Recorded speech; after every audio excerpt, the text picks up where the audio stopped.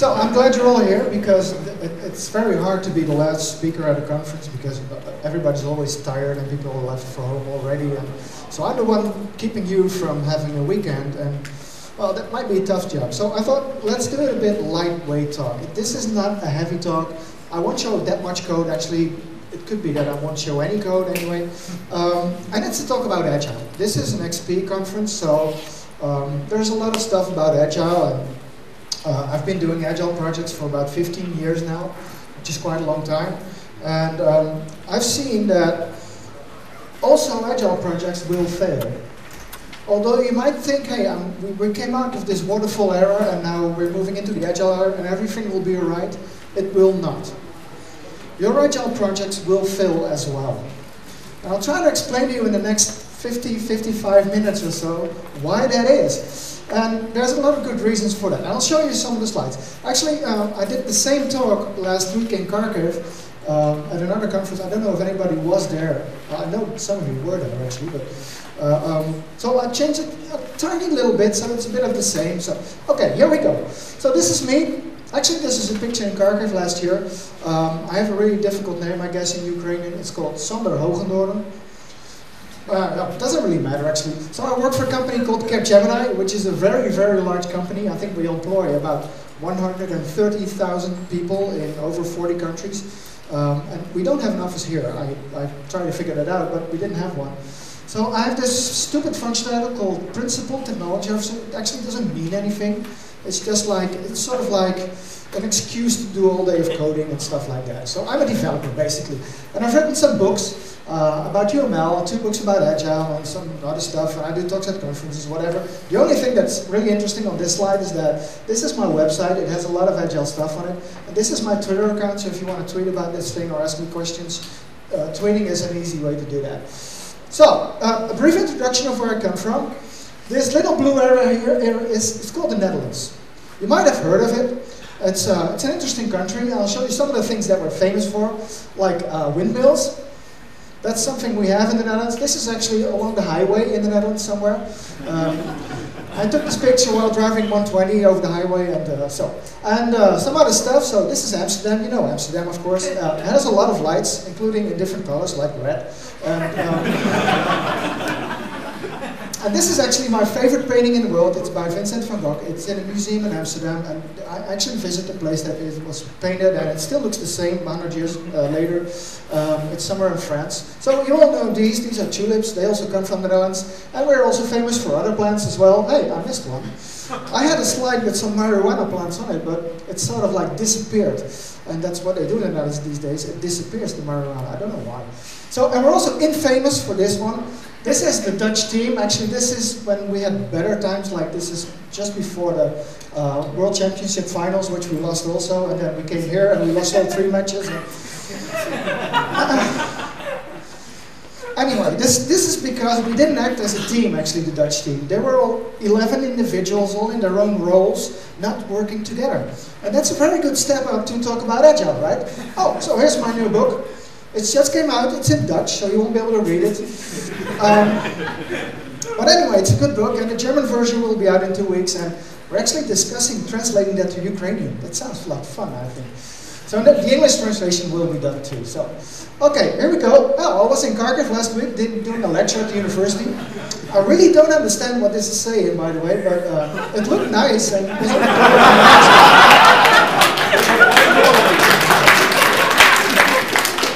so, right, oh yeah, I'm also a developer, right? Usually I write code. People ask me, do you still write code? Yes, I do. I do that 3 to 4 days a week, and I love doing that. I've been writing code since I was 14. So I've been doing that for 31 years, and it's still the best job there is, writing code.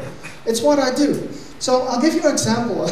I'm now doing a project which builds an ASP.NET web application on top of one of the largest COBOL applications in the Netherlands. It's the social security system, and they wanted to do some different stuff because new users, they don't use the character-based strings anymore. They don't want to do that, so we're building a web application.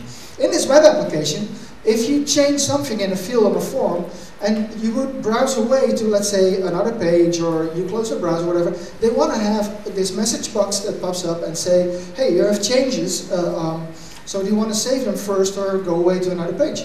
It's something the browser does for you. So I was experimenting a bit with jQuery. And then my project manager, he phoned me up at one time and he said, you know what, we are in a demo for the CEO of the Social Security Agency. And so I was working with some message boxes and still trying to figure it out how that works best. And then he sent me a screen grab of a particular screen that popped up during the demo. And he asked me, are there any more of these in the application? I said, well, I really don't know. It might be, but luckily there weren't any. So, here we go. Waterfall. Are you in waterfall projects? Or are you all in agile projects? Are you still in waterfall? Oh, dear. Oh, good for you. So the rest of you is in agile projects? I'll tell you a bit about the history of waterfall though. Here's a white paper called Managing the Development of Large Software Systems. It's written by a guy called Winston Royce. He was sort of chief technology whatever at Lockheed. And he wrote this white paper a while ago. Do you know at what point in time he wrote this? What year? You weren't born back then. 60s. 60s. No, that's too early. It's actually 1970. So the original white paper that first got the waterfall message in it was written in 1970. And you might think, oh, that's a bad thing. It isn't, because this white paper is really, really good. And it has a famous picture in there. You know this picture, right? You've had it at university and stuff, and well, the picture isn't that bad, you know, because it displays all of the different disciplines that you need to build software. Like you need to think about requirements, do some analysis, do some design, build some stuff, test some stuff, and in the end you might put it into production. It doesn't happen a lot to waterfall projects, I know, but usually they stop right here or somewhere there and they fail and they start it all over again with a different name, they print new t-shirts and stuff like that. So what is so wrong about this model is that any of these stages, because they are called stages, ends in delivering a milestone, which is usually a document. And along the way, they get thicker and thicker and thicker until you start coding somewhere 2 years down the road in the project, right? That's where we come in. They say, well, could you come and help out on the coding of this particular project? I'll tell you a story about the project I was in. A while ago, about, I don't know, 15 years ago, and they said, could you come and coach the development part of this project? And it had been running for like a year and a half, and they produced, 700 pages of documentation. And it was my first project I did for an international bank. And I didn't know anything about banking. I still don't, by the way, but... and I said, well, it's all in here. Read the document and you will know. Well, I'm a developer. I don't read documents, you know. That's, I only write stuff. And so I went through the document and I didn't understand it, right? So I thought, you know what? I'm going back to these guys that did the design. And as it happens in waterfall projects, people are actually asked to leave the project when their milestone is delivered. So has everybody of you a project manager, by the way? Oh dear. So usually project managers look at this picture and they say, you know what, this is an MS project sheet. Or it's a Gantt chart or whatever you might call it. So at the end of design, the designers leave the project because you don't need them anymore, right? There's this documentation and you can do it from there. So, you know what, I thought, let's visit the designers and see what they're up to and ask them what's in the document, because I didn't understand it. One of them was working on another project for the same bank, but this particular bank owns about half of Amsterdam, so he was in a different building. And it was very hard to get in touch with her. And the other one, she left the company. She now was working for a competitor. So I couldn't ask her anything. And there I was, so I went to the end users. They were actually there, end users. That was pretty hard times to find the end users, because they were in the main offices of this bank in the safe. So there was a really, really big door, something like this. And to go into the safe, I had to hand off everything I had, my passport and stuff like that, and then I could go in, ask them questions, go out to the other building where we were programming, and start programming again. That didn't work, right? So another bad thing is that not only do you lose all the knowledge in every stage of this project, because although you might write really thick documents, still much more of the knowledge is in the head of the designers and the analysts and the requirements people anyway. So that leaves your project. A lot of the knowledge leaves the project. So that's not good. And another bad part about this is when testing starts. Testing starts when development is done. right? That's what they do. So we as developers deliver the code, we go on for about half a year, and have a beer, deliver the code, we're happy, we're done with it, and then the testing starts. So I'll tell you another story about a project at another bank. They had this desktop application. I have to take a sip of water though, because my throat is really dry. It's to add tension to the speech as well, you know. There we were done coding, and this particular desktop application, they had the idea that every time you go from one field to the next field, they trigger all these validations, and they were triggered dynamically, so a lot of objects got created and stuff like that, and it was okay, it looked like the nice architecture. But we as developers, we had powerful PCs back then. They had an 386 processor in it. Yeah, you're too young for that, I guess. It was a really powerful processor back then. And then it went over to the testers, and they had the same PCs as the end users had. And it had an 86 processor in it, which was about 3 times slower than the ones we had. So every time we moved from one field to the next field, it took them 3 seconds. This was a data entry application. So they said, well, on the first day they started testing, they said, this can never work. Go back. And we went back, and it took us half a year to rebuild the architecture and rebuild the whole software, and then it went down again. So waterfall, actually, it doesn't work, right? That's the basic conclusion you have to draw. But this particular white paper, you might say, this is a horrible white paper, and it isn't, because it's actually one of the best white papers ever written in this field. And I'll show you why. Because the next picture in the same white paper is this one, written in 1970, mind you. So he says, actually, Winston Royce, at any stage in your project, you should be able to go back to previous stages and adjust all the stuff. Adjust your design, adjust your analysis, and even adjust your requirements, and then go forth again.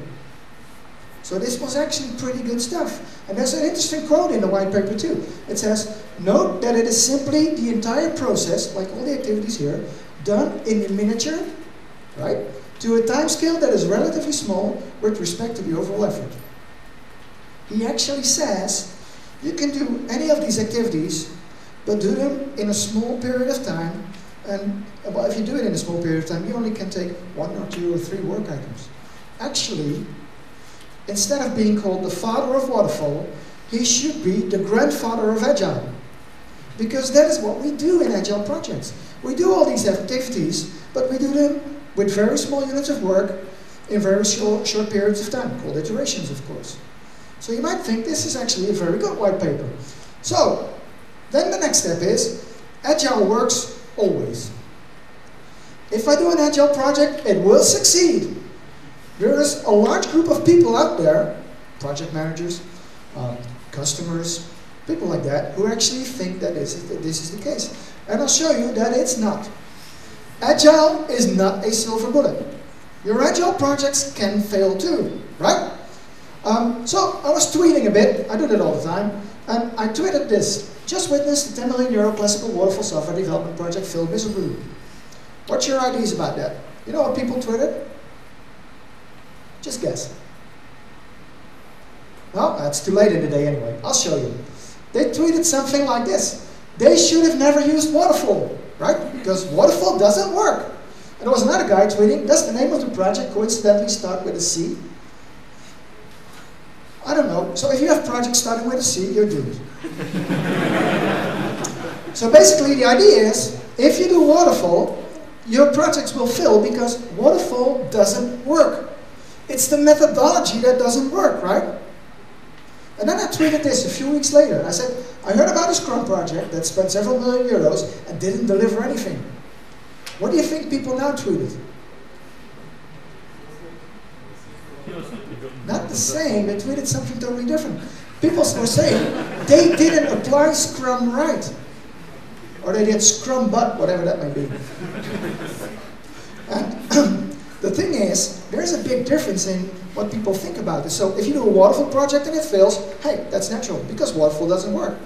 But if you do a Scrum project, and I don't have anything against Scrum, but if you do a Scrum project and it fails, you're not doing the approach right. That's different. And it is not, because it will never be the approach that makes your project work. That's in the Agile Manifesto. It says individuals and interactions over processes and tools, right? So, let's see. So, just to put it straight, I'm all against waterfall, I'm all for Scrum. But Scrum can be too lightweight for your project. Not a lot of people realize that by now, but it is. But I'm for Scrum, but, well, not for Scrum, but so your Scrum projects will fail too. They will actually do. And I'll show you why. First of all, we have to get through this thing. You know what this is? It's Japanese, of course, and it's not Russian or Ukrainian or whatever. You know what this model is? It's Shuhari, right. Right from the start. And it says something like this. These are 3 levels of learning stuff. And it doesn't only go for Agile, it goes for programming or riding a bicycle or doing a Japanese fighting sport or whatever you do. So first of all, you start with learning the basics, right? Just copy the basics from somebody who's already done that. Not a Scrum Master, but somebody who's actually done it, right? And you learn that and you just copy it until it's natural. And a good example of this is the movie The Karate Kid. The old one, not the one with the son of Will Smith in, but the old one. There's this young guy who wants to learn karate. He goes to this very old Japanese guy, Mr. Miyagi, and he says, "Learn me karate." And this guy says, "Go off and wash my car." Have you seen the movie? But it's before your time, I guess. And he has to wash the car, make this move like all the time, with 2 sponges and then wax on, wax off, wax on, wax off, until it's in his system. It's automatic. So it's a defense mechanism, and it's automatic, and that's the shoe level, right? So you get to the next level, and you try to break with stuff. You see, you're going to reflect on what you do. That's what a lot of people don't do yet in the Agile community. So you just do this, and it seems to work. But you can reflect on that if you got the basics right, and you start learning stuff, and you're in projects, and you see what happens, etc., etc. And in the end, you do transcendence, right? Japanese and whatever. You say, you know what? We can do everything we can because we're in project, and projects are unique. Every project is unique. So every project will have a unique approach. It's not just, what's in the Scrum guide is good and everything else fails. No, there's a lot of more stuff to it. And there's also stuff that was invented, probably before you were born, but in any case, before Scrum was there. So there's a lot of good stuff in projects, even though they might have failed as a majority. There's a lot of good stuff coming out of the projects we did in the 40 years before we were in Agile, right? And you shouldn't throw that away just because somebody tells you to, right? You should be able to combine that, and that's the 3rd level. So, here we are in Agile, and everybody's doing Agile, and there's a huge demand for Agile, or Scrum, or Kanban, or XP, or whatever. And the thing is, we cannot meet the demand for that. There's not enough Agile coaches around in the world to coach all the Agile projects. So what happens is, people become a Scrum Master. Who of you is a Scrum Master? Oh, that's okay, there's a few. So how many days of training did that take? 2.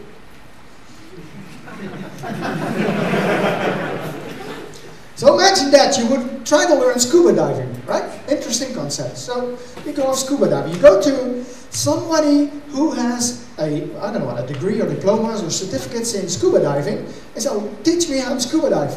And he says, okay, so if you do all this preparation, you go underwater, and when you come back and you say to this guy, hey, how do you know? He said, well, I have to have 2 days of training doing scuba diver, masters, whatever. So that's the same as Scrum Masters. There's a lot of people out there. Actually, in my current project, I have 3 certified Scrum Masters. They have never been in an Agile project before. And this is what is happening in the marketplace right now. So this is a quote from an email within Capgemini, and I sort of anonymized it. And it says, Jack states that we have over 300 resources. There was a huge client demand from a bank. We have over 300 resources who are trained as a Scrum Master. 300? We don't even have 300 projects in the Netherlands. So they don't have the experience. They have the training, they have the certificate, but they don't have the experience. They lack it. And by the way, there's a few things wrong with this quote. First of all, he talks about resources. I think he meant people.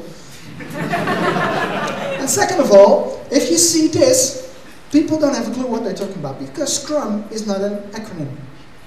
It's a word with a capital, but it's not an acronym. So people writing Scrum as an acronym, they don't know what they're talking about. Or you also see, we're doing our project following the Agile approach. It doesn't exist. Or even worse, the Agile/Scrum approach, which also doesn't exist, right? So there's too many people being pushed into projects like you're the expert, go and tell us what to do. And I think, yeah, we had 2 days of training, what should we do? Well, I know how to rip off post-its from left to right because I've learned that, but other than that, hey, I don't know. So this is what happens. So here's the certified Scrum Master, and he has to know it all. And there's no way that with 2 days of training you can know it all. You should get experience. We should actually sort of like bootstrap ourselves in this community, right? We have to learn. And the result of being a Scrum Man without any experience is what you see is that people at the shoe level, they will try to apply Agile in a really dogmatic way. So you're familiar with the word dogma, I know.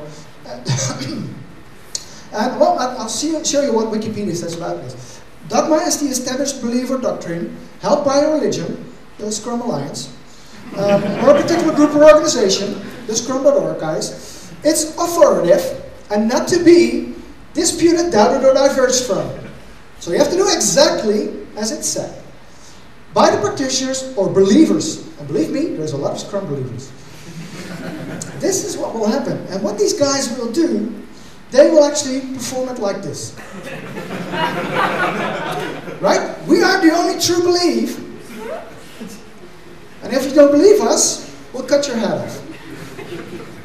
This is actually, I'll show you some examples of this. For instance, stand-up meetings. I love stand-up meetings. They're great. I always take pictures of our stand-up meetings, and it's always fun to be in stand-up meetings. I've been doing that for quite a while. And if you have a starting Agile team, there's a lot of this going on. Like, there's the stand-up meeting, there's the project manager or the Scrum Master, and people will talk to him or her instead of to each other. And I had this with a starting team, and it's usually the case when teams start with Agile. They do this like this, right? You've seen that probably. And in came a Scrum, the mentalist coach, and he was doing sort of an audit on the project, and he said, "That's wrong! You're not allowed to do it like that. It should be like this." I said, "Yeah, I know it should be like that, but starting teams just don't do that, right?" And he says, "Well, if you're unable to do that, you should pass around something, like a baton or a handkerchief or whatever." And I said, "This is not a kid's game. We're doing software development. Go away." So here's a good stand-up meeting, and here's a wrong one.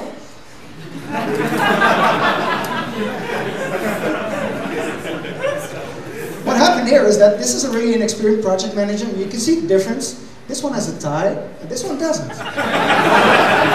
But these were all very experienced developers, and they just sat down at their desk, and they didn't stand up or anything. They started reading their email during the stand-up meetings. And so we got them out here and said, we're going to do stand-up meetings in the hallway where the coffee machine is, and we put a table there, and they said, well, it improved. But this was clearly not the good idea, right? So here's another thing. If you do a dashboard or a task board or whatever you might call it, or a Kanban board or whatever, this is what typically appears in Scrum projects. You have things that you still have to do, things you're working on, and there's stuff that's done, right? So this is the typical Scrum task board. In my particular projects, I have work items that go through a number of more stages than that. So we have stuff that's in iteration, stuff that we're working on, like development testing, acceptance testing, rework, acceptance, and approval. That's the way it's in my project.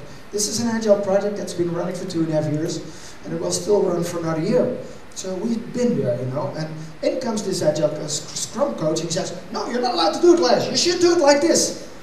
And I again said, "Go away." This works for my project, it works fine, so shut up. And it's allowed to say shut up to Scrum Masters, Or this thing, this is called a user story. Well, you've all written them, right? It's sort of like the standard requirements technique in Agile projects. And as a requirements technique, this basically sucks. Because I'll show you a bit later on, I'll show you the landscape of one of my clients. And it's just too complex. This doesn't work. We do modeling in our Agile projects. And then there's a guy who says, "No, you're not allowed to do modeling in Agile projects." And again, I said, right. So, and then there's all these Agile conferences, and this one is a pretty concrete one. I like that. But there's a lot of these fluffy Agile conferences out there that do fluffy stuff, like just write down small things on small papers. It's your Kaizen. What is this? I'm a freaking coder. I don't write on small papers. I write code, right? So this is what I do. I hate that, all that fluffy stuff in Agile. I've written a couple of very angry blog posts. You should read them on my blog. Angry blog posts about this stuff, and that we should get rid of all this fluffiness in Agile anyway. So here's us. And we're also guilty of Agile projects failing because we're all bug builders. As a developer, you can do anything, right? We're able to write anything, create any source code that we want, anything. So I'll give you an interesting example of this one. This was the very first .NET project in the Netherlands. And I was in that, and a lot of experienced developers were in that too. Well, they didn't have the .NET experience yet, because it was just released the week before we started. And there's this client, he says, you know what, I want to have a grid of all the regions in the Netherlands with how many people are insured in that region. And okay, just a grid. If you do .NET, you know that's pretty easy. In an ASP.NET web application, put a grid up, takes you half an hour to build, done. Right? And this really experienced developer, he's now a regional director for Microsoft, he said, you know what we also could do? We could create a pie chart. Cool, and then we could drill down on it, and you could see the regions and the cities and whatever, and look, would be much better. And the project manager, I watched him, and he had a tie, and he went like, So the developer started working on that, and then back in that time, you couldn't do pie charts in .NET. You could create objects that you could map on a JPEG, and I put the JPEG up on the website, and we had to make clickable areas, or he did. So he decided to split up every of these parts of the pie into little triangles using sinuses, cosinuses, tangents, and stuff like that. Really difficult calculation, which I hadn't done since high school. But he succeeded, and you could click on that and drill down, and it took him 6 days and 6 nights. Instead of the half hour that the client was asking for.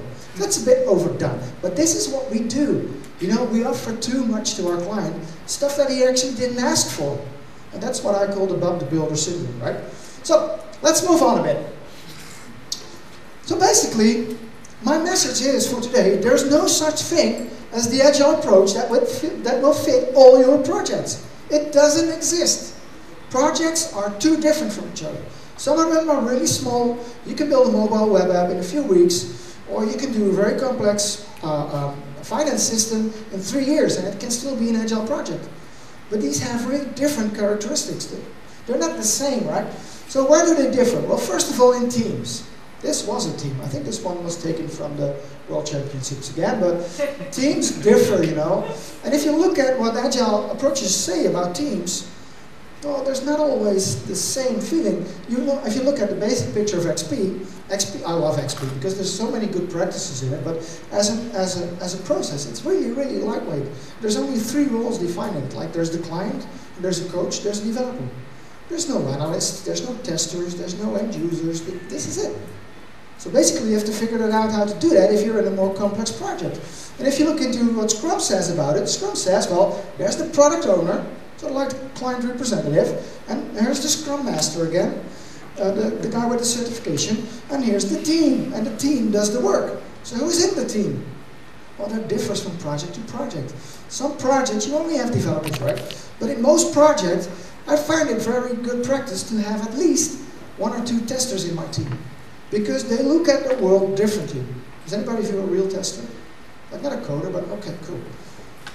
Testers usually look at the exceptions, the alternatives, and stuff like that. And we as developers, we just go, that's it, done. Right? So, what is sad about a team in Scrum is this. The team is responsible for delivering the product. A team is typically made of 5 to 9 people. Well, I have 15 in my project, so am I not a Scrum project? I suppose not. With cross-functional skills who do the actual work, like analysis, design, development, testing, technical documentation, technical communication, document, etc. I do this part usually, and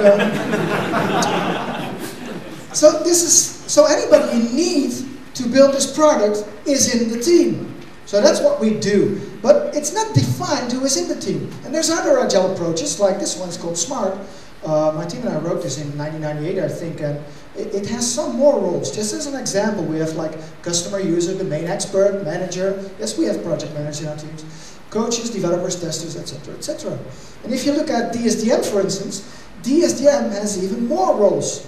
It doesn't say that you need all of these roles per se, but at least look at what the other roles can mean for your project. So there's differences in teams, right? There's all kinds of sorts of teams. I like this one. Every time I see this picture, I get this melody in my head. Da, da, da, da. Basically. So what is the key factor to being successful as a team? There's only one thing to it. It's collaboration. It's people working together. Working together from different roles. You know, these are 3 different kinds of developers. And he's a sort of like an analyst. He should be an analyst anyway. But so if you're in a large company, in a large organization, you might wonder what happens to the old roles, because most of these organizations are still organized in a waterfall way. You have a department for analysts, a department for functional designers, a department for developers, a department for testers, and even a department for project managers and for enterprise architects, people like that, you know. So what happens to them? Well, if you're not careful about mixing all these in your real team, something like this will come out. I created this slide this morning. I thought it was a nice metaphor. I call this a rowing context collaboration. What you see in larger organizations is that there's a separate team of enterprise architects. They're usually on a different floor than the developers are. Then there's the end users, and then there's the development team, and a test team, and maybe even an offshore development team. And although the testers may work as a team, a test team, this is not an optimal way to do collaboration. You should have boats that have one purple guy in it, and one of these, and one of these, and one of these, and one of these in one team, right? Building a feature, or something that looks like a feature. Not separate teams, and as you can see, the offshore development team is lagging behind a lot from the end users. Anyway, so here's a typical team. This was a team of one of my projects. We had a product owner, 2 business analysts. I didn't even know what these guys were doing. They invent their own diagramming techniques. Usually in PowerPoint, by the way. And then there's an information analyst or functional analyst. There's an SAP CRM consultant. He was actually the most expensive guy in the team. We had 2 SAP XI developers. That's SAP middleware. Don't try to do this. There's an SAP ABAP developer, which is a horrible programming language. In the top of programming languages is just below Visual Basic, of ugly programming languages it is. There was a UI developer, a .NET developer, a Java developer, 2 testers, a Scrum Master, and me. So would you consider this a typical Agile team or a Scrum project? This is a Scrum project, you know. So teams are totally different than just put a bunch of developers in a room and they'll find out what happens. There's more to it. And another big question in Agile project is, where does the backlog come from? People usually come up to me and they say, it's the product owner who delivers the backlog, right? So when does that happen? It should be part of your project, I think, but it isn't. If you look at Scrum, it's just there.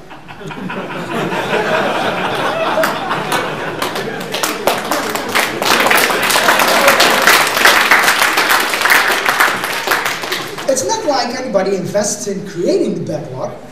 You know, you should have that already when the project starts. It doesn't make sense, because when a project starts, you should have a plan, right? And in the plan should be an estimate of the total size of your project, more or less, given the scope what you have. And the scope might change, but it's pretty good to have an estimate and a plan to do your project in, right? So if you look at Agile approaches, there's no such thing in XP that says how to get to the actual stack of index cards that have user stories on it. It doesn't tell. And the same goes for Scrum. Scrum either doesn't tell you how to get to the backlog. It's just there. And you start a first sprint, and you create the sprint backlog derived from the product backlog, and you start working, right? Being a C# developer, by the way, I think it's strange that it's called Sprint 1. It should be called Sprint 0, right? We don't start counting at 1. That's for Visual Basic guys. And and then there's people saying, well, there is actually a Sprint 0 in Scrum. It isn't. There is no such thing as a Sprint 0 in Scrum, where you define your backlog, create a plan, stuff like that. But there's other Agile approaches, like TSDM again, that have something called feasibility study and business study. Those are also iterations, but they don't deliver software as much. Well, they could deliver some software just to test it out. But there's other stuff you can do there, like create a plan, right? I was doing an audit on a project in Belgium, which is another very small country on the other side of Europe, and it actually failed miserably. I usually get into projects when they fail, so next week I have to go to Germany. There's no relation between failing projects in Germany, by the way, but they have some projects failed in the past 100 years. Anyway, wow, that's a dangerous joke. Any Germans in the room?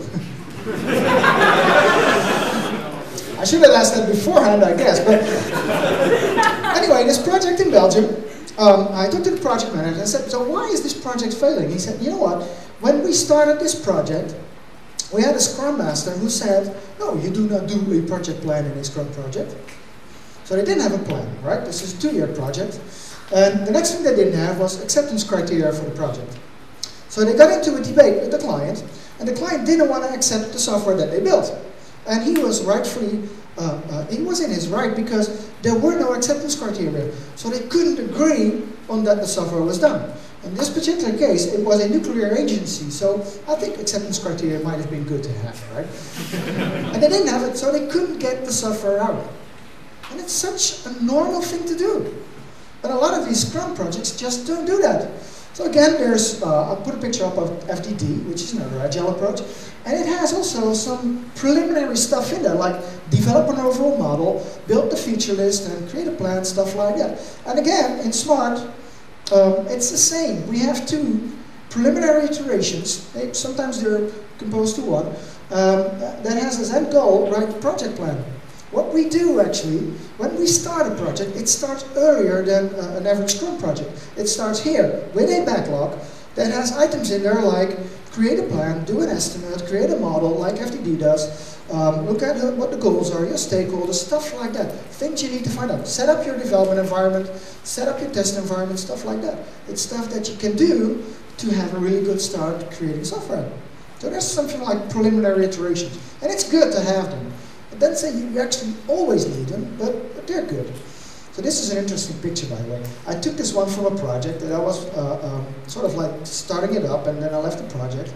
And they had 15 of these maps, 15 of these maps with documentation. It was a waterfall project. And I told the project manager, don't do it waterfall, but he did anyway, project failed, etc., etc. So I took one of these maps out, and I carried it around for about a year to show it at talks that, you know, this is not the type of documentation you should write. And at one point in time, later on, I was cleaning my room in the office, and in one of the drawers, I found this map, and I had totally forgotten about it, right? So I went back to the team, they were still programming, and I said, you know what, I had this map in my drawer for about a year, and I'm here to give it back to you. And I said, okay. They didn't miss it. So this is about over-documentation, right? But there's also something like under-documentation. And if you just do like these really simple user stories, it might just not be enough. So if this is your landscape, and this was the landscape of one of the projects I was in, this is actually every square in this particular picture is a system. It's not a class, it's a system. So they have over 40 systems collaborating to do all the work. And this is just the landscape of their customer service department. It's a really large company in the Netherlands. I'll give you an example. This particular pink one is called SAP CRM. It has a database, an Oracle database. You know how many tables reside in this particular database underneath this system? How many? Hundreds? That's quite a lot, isn't it? Hundreds, right? It's more. Much more. Do another guess. 1,000. That's pretty much, isn't it? It would amaze you if a database would have 1,000 tables. It's more. It's a lot more, I can tell you. There were 142,000 tables in this particular database. So that gives you an idea about the size of this landscape. It's huge. If you renew your subscription, you have to upload a picture, and that picture goes through 12 different systems before it's finally the process is done, right? They implement business processes through this landscape. And if you just would do, hey, you know what, as a librarian, I want to be able to see. It's simply not enough, you know. And then always these fundamentals people come up to me and say, you know what, user stories are merely meant to get the conversation going. You've heard this one, I guess, right? And it's a good way to get the conversation going in an Agile project. Write it down and talk about it and see what happens. But the thing is, you cannot stop by just saying it's a means to get the conversation going, because this conversation has to be, and I know it's an ugly word, documented. There is no such thing as we don't do documentation in Agile projects. If you look at the Agile Manifesto, and actually it's the same message that Simon had yesterday, there's work in software over comprehensive documentation. It doesn't say don't write documentation. It says write just enough documentation. And how much that is differs from project to project. If you're in this really particular complex landscape, you need more documentation. Why? Well, simply because it has to be maintained, the software you build. It's not just your project. The actual product that you build has a much longer life cycle than just coming out of the project and it's done, go out there and use it, etc., etc. It gets releases, right? People want changes to it. There's bugs in it, whatever. So it has a much longer life cycle. Usually software lasts for about 15 years. Actually, one of my current project is building the web application on top of COBOL. The COBOL application that they now use with a character-based interface, which is still used daily by, I think, about around 1,000 users, is over 30 years old. And they still maintain it. And if you wouldn't have documentation to do that, you would be screwed. And that's where a lot of these projects get screwed. You need documentation, but do it just enough. And that's different from project to project, as I said. And then there's estimation. You know about estimation. You all do that, right? How do you estimate? In points, right? That's one of the powerful things that comes out of the Agile community. We estimate in points, not in hours. Hours sucks, because my hours are not your hours. You can be twice as fast as I am, and if I do the estimating, you have to do the work, it doesn't fit, etc., etc. But you have to be aware about estimating in points. It's good. You know, it's just like Scrum, it's good, but you have to look at it really, really careful. Like, for instance, if you're in this small project, I took these pictures in the company restaurant of my company, and I had to arrange these pedestals every now and then to take the pictures, and they didn't like that, so they kicked me out. Not out of the company, but out of the restaurant. So here's one team in a project, that's it, and they do estimate. And they estimate in, like, what, apples, right? So 2 apple points, 4 apple points, 5 apple points, whatever kind of points. But you estimate as a team. In an Agile project, the guys or girls who do the work, they do the estimate. That's how it works, basically. So if you're in a team, you estimate together, and out comes one figure for each of your work items. That's good. That's a good technique. But if you go on to having 2 teams in your project, you might think that the situation is the same in both the teams. And if they work separate from each other and do their own estimates, which is usually the case in a Scrum project and in most Agile projects, even though they might use the same scale, they might not do the same estimates. Because for them, something that is a 4 might be much simpler than what is a 4 for them. That can actually happen, right? Apples aren't apples anymore. It's because teams estimate independently. And the project manager of this team, of this project, might come to the conclusion like, you know what, you're both doing a 4, and it takes them 10 hours, and it takes you 20 hours. So what's wrong with you guys? And it could be that we're off. I know, it could happen, but it could also happen that they just estimate differently using the same scale. And it happened to me in projects. So it's actually like, this is more likely to happen. And it gets worse, because if more of your teams are on the other side of the world, like here or in India or Romania or wherever they are, there's no way that you can actually agree on that they estimate on the same scale with the same levels of complexity. So estimation is still hard, right? I only got 5 minutes. I'll try to speed up a bit. This was a slow talk so far, so I can speed up. So then there's this thing. I love burn downs and burn ups as well. And just one warning, if you see this particular picture in a presentation, you have to distrust the guy who's giving the presentation. Because this one is the very first you will see if you Google for burn down chart. So if they only have this example, they're not doing Agile, I think. So I'll show you another one. This is from my current project. Actually, it's the one from a year ago, because we're now in iteration 63. And the thing is about these burn down charts, I love them, you know. It gives you a great idea of how to extrapolate the stuff and see when your project is done. But usually, they extrapolate to, it's a burn down, so they go down. But the thing is, this particular line is straight, right? And having it burned down, you're probably going to say, you know what, this is, if I go back to 0, it's sort of like inclines that the scope will remain the same during the project, and it doesn't. So we're using much more burn-up charts, which is sort of like the same principle. So this is our burn down, we combine them. This is our burn down, and this is our burn up, which is basically the number of points that you have finished. So what's so different about it? Well, not much. Actually, this is halfway the project, of course. It's this particular blue line that's so interesting. This is the scope line. This is the total number of points that we had in the project. And it isn't straight. It wiggles a bit, right? And now we're actually, if you look at the, I couldn't find the iteration 63 evaluation report, and it's a bit going down, and we're nearly there. It's only like we're this close from finishing the must-haves of the project. So a burn-up chart, to me, makes a bit more sense than a burn-down, because it's configured to the scope of your project. And that, to me, is a little bit better.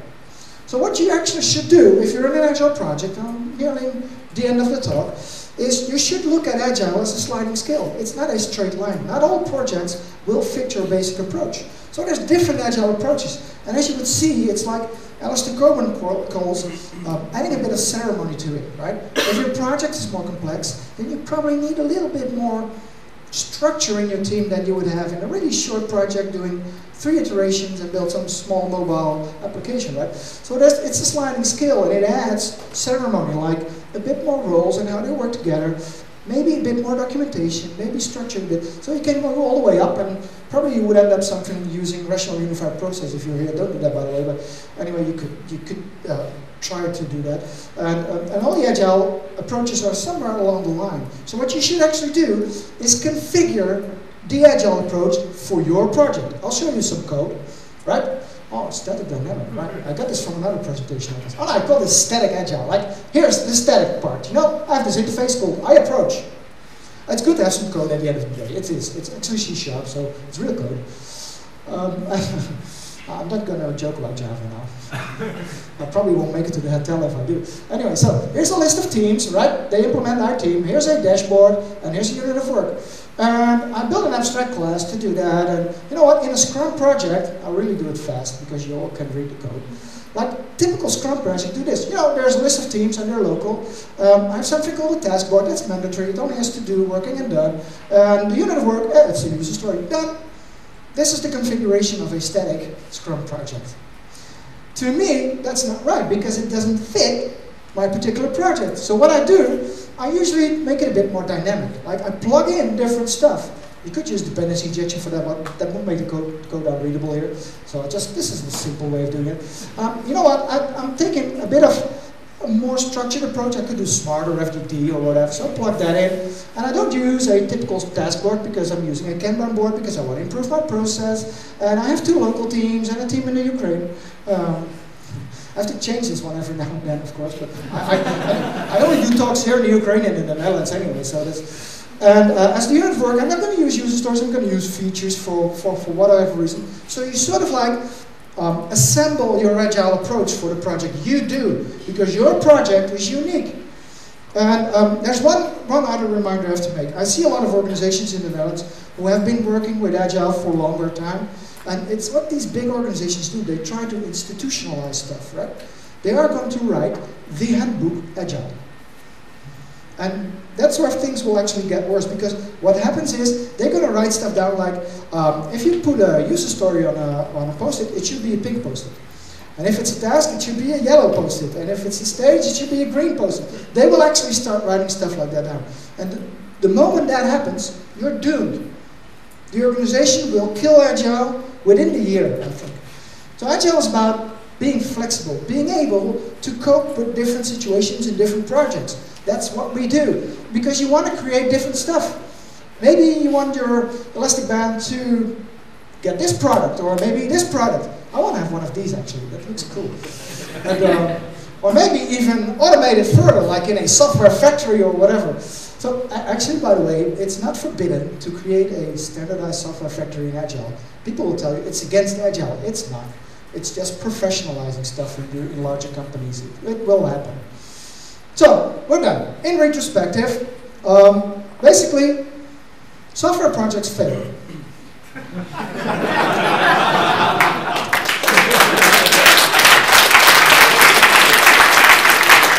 I took this picture last Monday when I was in Kharkiv, and I was at the airport checking in, and they definitely run Windows 95. Which is a failure anyway, right? So, just to be sure, there's no such thing. Agile is not a religion, right? So don't hook up with any of these Scrum demands like Kanban, well, whatever you call it. Don't be as ill about this, because there's good stuff in all of these Agile approaches, right? It's a sliding scale, and depending on your project, your Agile approach will actually differ. So, you should assemble Agile. That's my conclusion for today. And there's actually value in all of these Agile approaches. And also, yes, there's also value in the waterfall projects we've done before. There's very good requirements technique in there, maybe. Or maybe they have very good construction techniques, or whatever you do. And about Agile communities, can we please stop with all this fluffiness in Agile? Just go out, code stuff, test stuff, but not the fluffy stuff anymore. And then you can be really successful, like a real team with different roles working together. So, that's my conclusion for today. Maybe there are more questions. You're free to ask them anyway. By the way, this is at a Microsoft event, if you can imagine. I also have the slide for vice versa too for Java events, but here's my Twitter account. Thank you very much for getting me through the end of this, actually through the end of the conference. And well, we hope to see you all next time.